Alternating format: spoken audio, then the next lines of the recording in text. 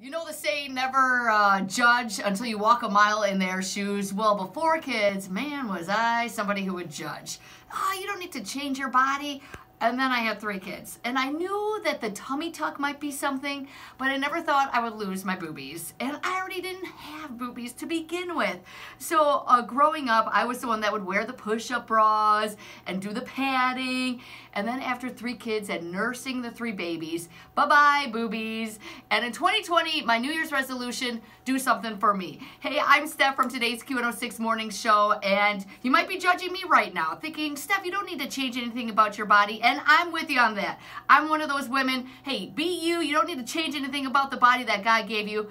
But after finally coming to the realization, I've done enough for my babies, for my husband. It's time for the year of me, and I want to do something. So I'm looking into breast augmentation, and if you've been there, done that, I'm all ears. Steph at Q106.com. Love to hear any of your tips and recommendations.